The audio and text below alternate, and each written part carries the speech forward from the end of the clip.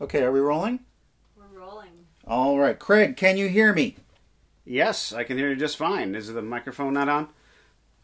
I'm back. That's right, folks. We went out this week and got tested, and our tests all came back negative. A woman magically transformed a Q-tip into an ice auger and put it in my nose. I was prepared to say that our county also is fairly low in cases, but over the last couple of days that hasn't been the case. Apparently, for a lot of people in my city, drinking at home is not an option. We are in Wisconsin. But in our lives, we are still maintaining the protocols of safety and hygiene, and so we thought it was a good time to come together in the basement and do a show! That's right! And why would we do a show this time in person? Is there anything big with this episode? I'm gonna get to that later. He's getting to it later. I've got a bunch of movies that I've never seen before. You don't know what they are. Every episode, I'm going to spring one on you. It might be good, it might be bad. We'll watch it and talk about it. Welcome to the basement. Today, not only do we celebrate the beginning of Sci-Fi July, this is also our 200th episode. Our bicentennial, if you will. For tonight's movie, I wanted to pick a genuine cinema classic. Something that embodies everything that's great about movies. And then I changed my mind and decided I wanted to watch a movie that has dinosaurs and spaceships in it. Blast off into adventure with me, with Yor Hunter from the Future. Oh, Matt. Released in 1983, YHFTF was directed by Antonio Margheriti and stars Reb Brown, Corinne Clary, and Luciano Pigozzi. Real missed opportunity there. You could have named your new son Pigozzi, and he would lead a tortured life all through high school. Yeah, because everyone would say, that's the last name. Why is your last name your first name? The film was an Italian, French, Turkish co-production based on the Argentinian comic Yor the Hunter. I'm the hunter? No, you're the hunter. Third base. Okay. Yor was part of a wave of sword and sorcery themed films that appeared after the success of John Milius' 1982 film Conan the Barbarian. Despite atrocious reviews and multiple Golden Raspberry nominations, the film grossed over $2.8 million in the US and was, in director Margheriti's words, one of the most successful pictures of my life. Oh, the Razzies. I got so many Razzies. It's been an unofficial tradition on this show to have the audience pick a movie for our 50-episode milestones, and this is no exception because Yor was sent to us by a generous viewer. Check it out. It's so fancy. It has 2 boxes. Thank you to whoever that was. I should really keep track of these things. Yeah. Well, thank you, person. Hope you're still watching the show, because this was once in your hands. I also have Variety's complete science fiction reviews, and I know for a fact that Yor is listed in here, so let's see what they have to say. Okay, the headline. None of the budget went for wigs.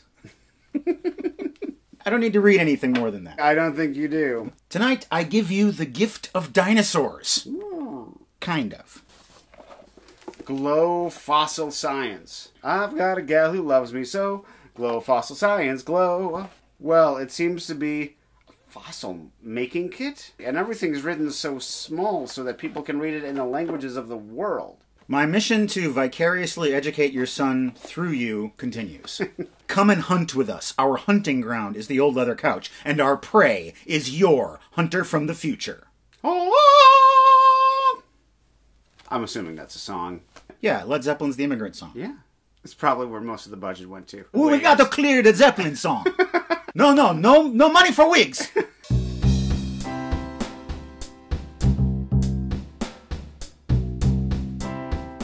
Are you ready for Yor?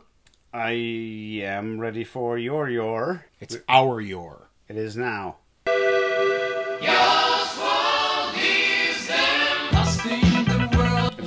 probably a little bit too loud. Oh, it's not loud enough. There are rocks in the wasteland, and Yor runs among the rocks, happily. Because his life is everything that he wants it to be. But that's not going to last for long. He's going to make all the wifeys contained tonight? A bunch of Paleolithic types are having a festival. Kala and her guardian pack are out there hunting up this little something or other. Oh, look at that. It looks like a little morsel. But they don't know that Mama Dinosaur's close by and she's not happy. Don't eat my child. Yor swoops in and he kills that dinosaur. You're making it extinct. Right in the squib. Yours got this special medallion. I've had it ever since I can remember. It is worn by a woman who lives among the desert people. I have seen it glint on her chest. Yeah, you're looking at the medallion, I'm sure. There's a whole dance thing going on. Oh, she's about to flash dance. She enjoys the feast for about 5 minutes, and then the village is attacked by Neanderthals and burned to the ground. I'm gonna go back to the village. I'm gonna see if there's any survivors. Boy, that Pack is a real man. He's a pack man. Probably he was named after that, since it was quite popular at that time. Everyone's dead except for the old man. Blonde woman with a medallion. Yor and Kala are beset on by the caveman.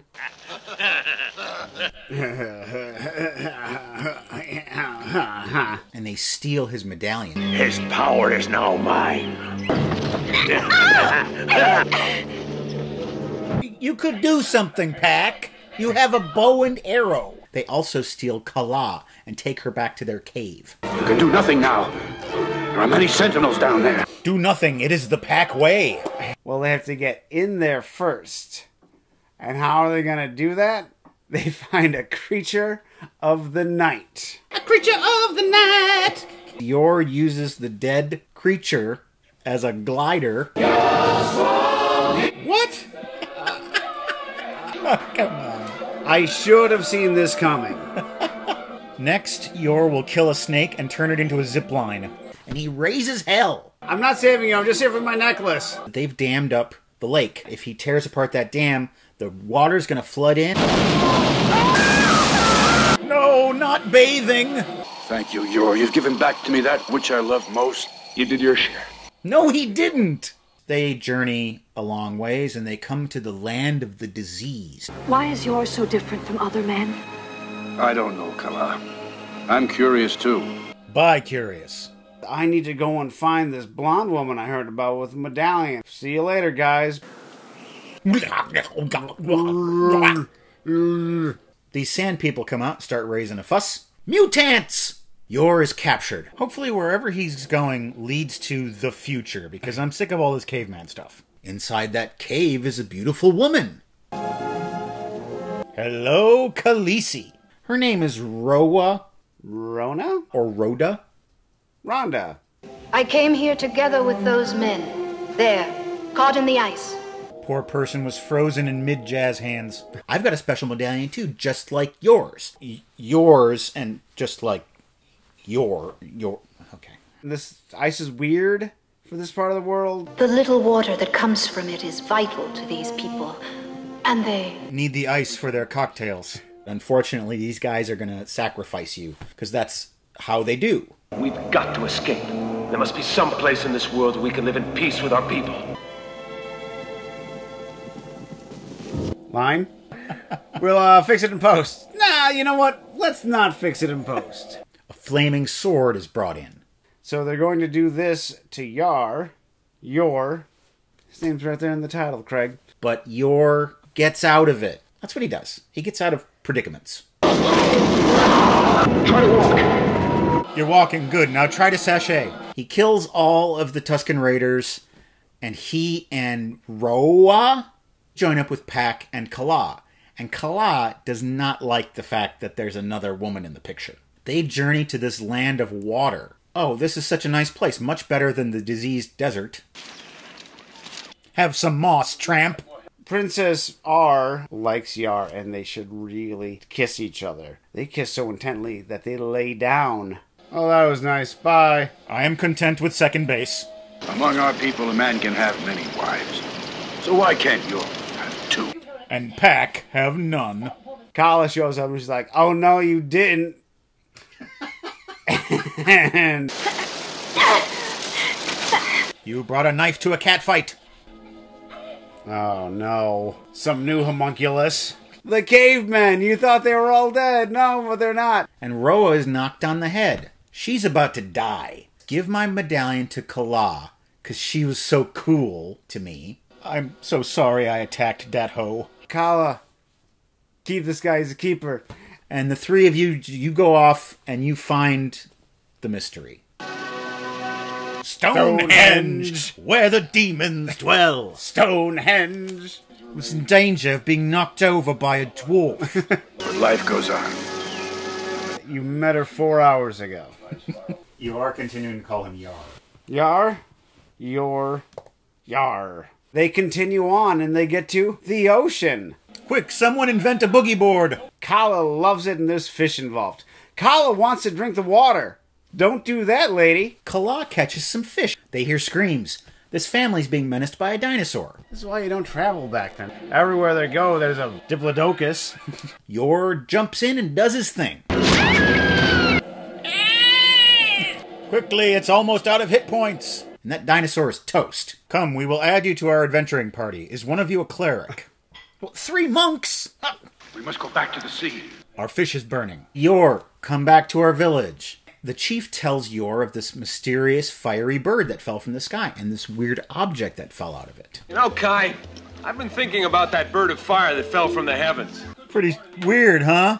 We are more than halfway through this thing and there's been no sci-fi yet. I'm sorry, folks. There's that little plastic thing they just found. That's not enough.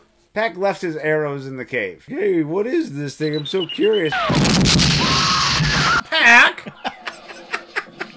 Did he do that? And then he burns down the whole village. Go, M1. The box speaks. It's a talking box.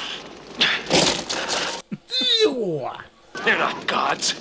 Gods couldn't be this cruel. Actually, if you look up in mythology, they're easily this cruel. Thank you for burning down our village. You may have my father's boat. There's this island that's constantly surrounded by storms. Why don't you go there? Yeah, that's a good idea. Wish I had time to mac on you, but when I do things like that, Kala gets a little knifey. So we'll just guess how to use a boat.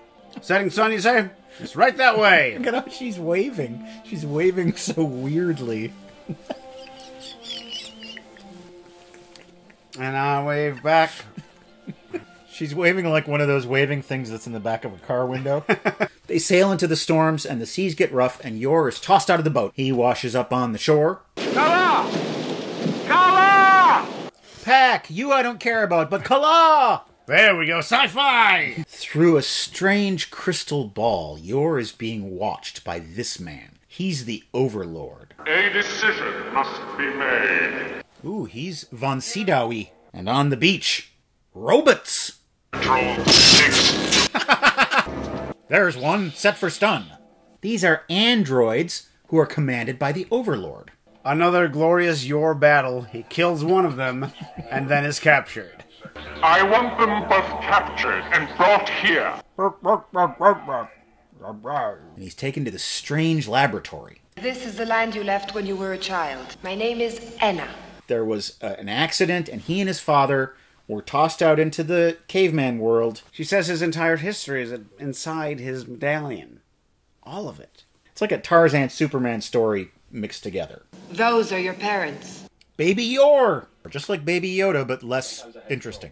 It even has a record of your new friends, Pag and Kala. They now have registered accounts, and all they need to do is set up a password, and... Then we meet Overlord. Who are you? Who is anyone, really? Oh, you're my androids. Come and...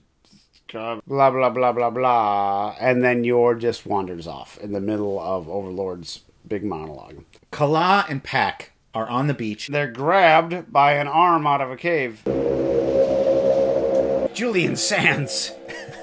He's part of this group that's rebelling against the Overlord. We'll take you to find Yor. You can trust me. Tona says, nice blowout. I don't know what that means. I do, and it is a nice blowout. And there's this blind rebel who has a plan. They talk. Then Kala just wanders off from that conversation. Has the girl gone? Ah! Kala is trapped in this hall of mirrors and erotic statues. Sensual artwork. Kala-like. Why is he smiling? He always smiles. Yor goes in there to try and find her. They going through the mirrors. It's like a Lady from Shanghai situation. And finally, they are reunited. The Overlord finds them. I want to replace all the humans with androids, except for the humans that I make with my loins. And I will rule the world in my own evil way There's a laser battle. Block all access to the atomic pile! Atomic piles are extremely painful. I've heard. Oh, I know what to do. Let's take that bridge to the special goal and get rid of it. Child, the bridge isn't there. The bridge isn't there right now, blind guy. Here, give me this cord. I'm gonna swing across the thing. He plants presumably a bomb. He can't get at his cord anymore. But Pac Did some time in the Italian circus. he comes to the rescue like the daring old man on the flying trapeze. It's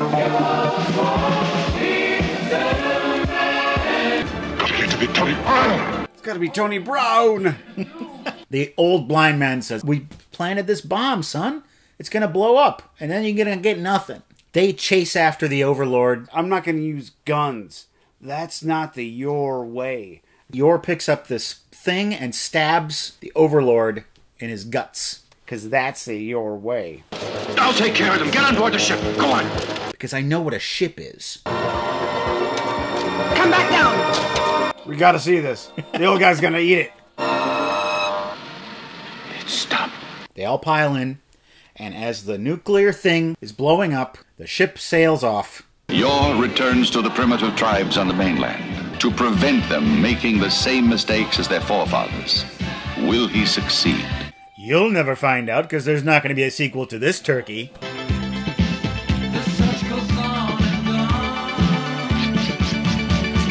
How does it feel to treat Yor like you do?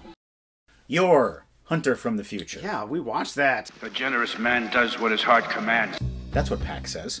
What Pac should have said is, everywhere Yor goes, complete destruction follows. Every village is burned down and an entire island is consumed by nuclear fire. He finds a new race of people, the mummy type people living out in the desert. They're all dead. He never once makes me think, Yor's here. We're gonna be fine. But why not? Because he's always smiling. I think that's the main flaw of that actor, is he's incapable of showing any emotion other than bemused. Even when he's about to be killed by a flaming sword, he's just grinning. I'm going to say something that might shock you. I like this movie, and I don't think it was really that bad.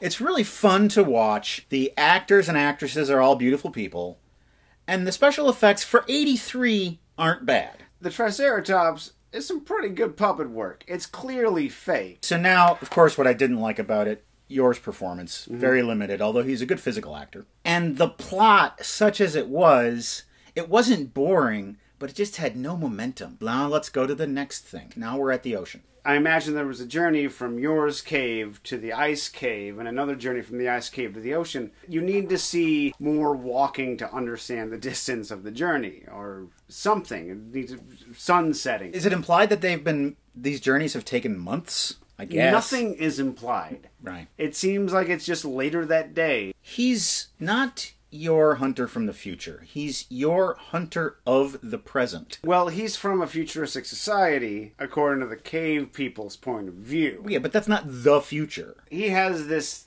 disc, which basically is like a recording device. If we showed up 500 years ago and we had our smartphones or whatever, then we would be from the future, even though we would be in the present. And then if we had a child and we gave them the smartphone, they too would be applied to be from the future. Okay. The Overlord should have been a part of the entire story. Yeah. He's got a crystal ball. He can watch Yor wherever Yor is. So we should start to learn incrementally about his plans and about what he intends for Yor. He can also astrally project. He should have been the one, through some sort of scheme, to get them to come to the island. Not just these, hey, go to this place. Yeah. Huh? When Yor gets to the island, he is a desirable commodity to the Overlord, so he should be wanting to get him there. Like Palpatine wants Luke to get on the Death Star. Yeah. Kala says that she had a dream where Yor was surrounded by fire. Later, Rona says, Dreams are only dreams. Now, in a good script, these would seem like connected elements. That the two romantic partners would both have this thing to say about dreams. Basic screenwriting is connecting those dots for us. It was all shot in Turkey, and I never really knew what the terrain of Turkey was like. I didn't know that they had forests, I know that sounds very ignorant, but I know very little about Turkey, and it was nice to be able to actually see the land. And Turkey has a lot going on because it's in a strange part of the world geographically. It's got a lot of mountains, which of course causes deserts, which causes forests and all this. So I'm kind of surprised we don't see more things coming out of Turkey because it is this land of geographical wonders. And I also imagine that it's a land of a lot of figs. Again, I have no idea. You're just guessing they eat figs there? I told you I'm very ignorant about the country. Any Turkish viewers, please feel free to enlighten me on your country. Or if you have an almanac, just look up the Turkey page, scan it, send it to Matt. You know what killed the dinosaurs? Yor did. Yor killed the dinosaurs. Yeah. The science books got it wrong. Well, Yor has captured our attention for about 90 minutes, and now we have escaped from it, and now it is time to go over to the verdant land of Seen It. Seen It. That was a long walk. Yes, it was. We made it, though. Tyler Wilson writes, I give Avengers Endgame an A+. Have you guys seen it? Yes, I've seen it. I haven't seen it. I am happy I saw Avengers Endgame because I can just be done with it now. I have reached the end of a story. I can go back and see a couple of Marvel movies that I missed, but far too often I was stuck seeing Marvel movies because the next piece of the puzzle had just been released when I could have been seeing something else. So I'm just happy that it's done. When you go to Europe, you see a lot of cathedrals, and eventually you just kind of get cathedraled out, and you're not overawed by the whole thing anymore, and that's how it felt when I got there. HWECQI writes, Birdemic, you should do a Seen It. I'm about to do a Seen It. I'm not going to participate because I haven't seen the movie. Birdemic came out around the same time as The Room. It is seen as a very similar film to The Room, where it's so bad you won't believe it. The lead actor has the worst diction of anyone I've ever heard. Sapinas. That means solar panels. The birds that attack are basically GIFs that are on the screen, and they fly in and everyone goes, ah. But there's something about it that makes me think that it's kind of bad by design. I'm not getting that same gonzo joy watching Birdemic that I did watching The Room. I only see references to it online. I never hear people in real life talking about Birdemic. If it's a really quality bad movie, people will talk about it in real life. Alexander Sarg writes, Ad Astra. 2 incredibly versatile actors were apparently told to put on a single face and never change that expression throughout the entirety of the film. A film that had so much potential and completely wasted it. I've seen it. I've seen it. I get where you're coming from, Alexander. The performances of the 2 main characters are quite stilted in this movie, and it is by design. It's a movie that has humanity wrestling with the machines we have to become to achieve great things. This film seems of a piece with the films of Alex Garland, Annihilation, Ex Machina, also Interstellar from Christopher Nolan. It's a genre I like to call sci-fi. Everyone speaks in hushed whispers. The main characters are tortured by memories. And the third act kind of doesn't make any sense. Yes. Brad Pitt goes a very, very long distance to tell the story. He has to go all the way out to Neptune. If you want your sci-fi, just that endless isolation of months in space trying to, getting out there, going billions of miles, it really sets in. And when the movie was over, I was sighing too. I was intensely sad for a good hour and a half after the movie was over. You know what I think the first sci-fi movie was? 2001? No, Silent Running. Oh, yeah. Just a tortured main character. He wants things, and it's very sad throughout the whole thing. Sci-fi. Let's make it a thing. And credit me for it. Yes. He gets that. I get talent bomb. Jordan Romaker writes, I enjoyed The Rise of Skywalker quite a bit. Seen it. Seen it. Here's a fun fact for you. Yeah? All 3 Star Wars trilogies, I saw the first 2 in the theater and the last one not in the theater. They finally figured out how to make C-3PO a funny character. He's always been comic relief, but he's just always been not funny comic relief. They're doing a joke about C-3PO as opposed to making C-3PO the joke, which makes it finally work. And the film teaches an important lesson, that when your friend is in a battle with their arch enemy, don't run up behind them and scream their name. Because that's what Finn does to Rey. He runs up behind her and goes, Rey! It's like, she's trying to do something here, Yes. Finn. She's about to be sliced in half. This is the one that solves the problem of the previous two movies. Finn, Rey, and Poe. This is the first time the three of them are together. Very first Star Wars movie, A New Hope. You get all the core people working together halfway through the movie. All right, this is the gang. Then in the next movie, you can separate them and have them thinking we should be helping Luke, and Luke's thinking I need to be helping my friends. You can separate them further in the next one. But they never do that. So at the end of the second movie, Poe meets Rey. You're all supposed to be buddies by this point. J.J. Abrams is someone who does franchises. Rian Johnson is someone who's an artist. And that's why Rian Johnson was a bad choice. He was too good of a director to do Star Wars. Just like how Edgar Wright was too good of a director to do Ant-Man because he couldn't play the Marvel game. If you want to know more about our show, you need to hunt no further than our website, welcometothebasementshow.com. It has all of our episodes there, and there are PayPal donation buttons that you can click on and donate to support this show. You're gonna love it. And most importantly, our website is not on a stupid talking box. Fine folks such as these Tristan, who says, "Thank you so much for what you do." And Paul and Dev, very generous donation. "Thank you guys again. We should have donated a long time ago. Guys, it's never too late, and here's one for you guys. In fact, one for each." To find out who the rest of our donors are, to see the exciting contents of our mail crate, you can go to Unboxing, which comes out this coming Friday. Go to it. You can watch it. Watch it on the stupid talking box. Comes out this Friday. This is our 200th episode. We hope you're enjoying yourself, and we were very glad to be able to reconvene for this momentous occasion. Momentous for us, we hope it is for you too. You know, these quarantine episodes have been a strange experience. And even though I thought they turned out great, but it still felt like there was a little something missing. Filming from my home, it exhausted me. Yeah. Like, I was just wiped out after every single one. And even though our show had to adapt to all the weirdness that's happening in the world, one thing that has never been missing is all of you. And we are very happy for your continued viewership. We're very grateful to our supporters who donate to support the show. And I want to share something with you. This is over there on my shelf, and this contains all of the correspondence that you have all sent. Any letter, piece of artwork, little cards, not the postcards, those are with Craig. Even little notes from Amazon that have a personal message. I always put them in this basket, and they're all here, right there. And someday when this show is no more, and that day will come, and I'm an old wizened man, I'm going to go through this basket and I'm going to reminisce. I'm going to revisit all of your words and all of your well wishes, and I just wanted to share this with you and express how grateful I am. I have a tough time expressing gratitude and a tough time expressing sincerity. It's been something that's been a problem for me in my entire life, but I never fail to feel those things, and I just wanted you all to know that. And of course I feel it towards you as well, towards Tona, who worked so hard to make this show happen. And 200 episodes, baby. It's good stuff. Thanks for joining us, and now watch this.